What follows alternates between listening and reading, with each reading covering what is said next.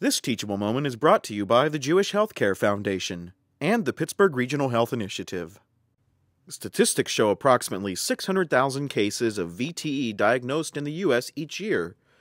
So a team from Upmc's Presbyterian and Shadyside campuses decided to implement a VTE prevention program.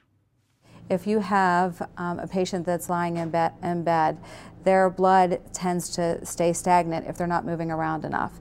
So what happens is that actually starts to clot, and those clots can move around in your body. So you can end up with a blood clot in your arm, in your leg, in your lung, or in your brain. The surgical population has been covered by other guidelines and regulations and protocols. So it was time to look at the whole process and say, how do we do this for every single patient that walks into our hospital? We knew we needed people from the clinical bedside, but we knew that we also needed our pharmacy representative because medications are a big key part of prophylaxis. Mr. Smith? Yes. Hi, my name's Alexis. I'm one of the pharmacists here at the hospital. You'll be meeting with me prior to discharge to discuss one of the medications that you're being discharged on, and that's your Coumadin. We also needed the e-record group to be part of this. We know the Joint Commission have some very specific guidelines on what we need to provide to patients.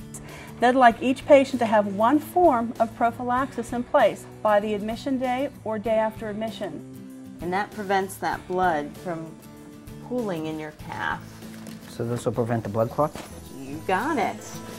So we want some type of flag in our electronic medical record that will come up every time. It's going to come up 6 hours after admission if the patient has neither order either for a pharmacological or a mechanical form of prophylaxis. He'll click directly on this continue button, and what's going to open up for him are the VTE order set where he can document his contraindication if the patient is not in need of a form of prophylaxis, or a mechanical or pharmacological form he can order directly from the order set. And when we first rolled it out, the physicians were concerned about the alert fatigue process, but now they actually love it because it allows them to place the order right at the time they get the alert. We need to make sure that on every discharge instruction set that goes home with the patient, we clearly have their follow-up physician, his phone number, when did they see him next, and their next PTI and our blood draw date. Okay, so let me get this straight. I call my doctor, I schedule an appointment with Dr. Yates with this number, and then on Tuesday and Thursday I go and get my blood work drawn. Correct, you got it. Okay, thank you.